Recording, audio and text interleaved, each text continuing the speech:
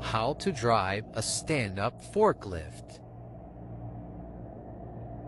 This is 1, 2, 3, and 4. Those are your speeds. I put it on 1. This is the joystick. First, put your foot on that little paddle. If the foot's off both paddles, it will not work. Put my foot on the paddle.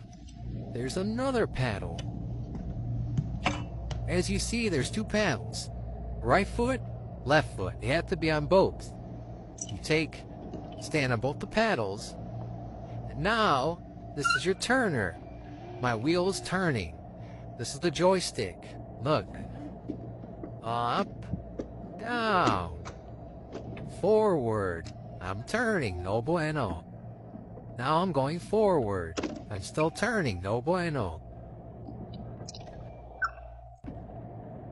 This is a 2-hand process, people.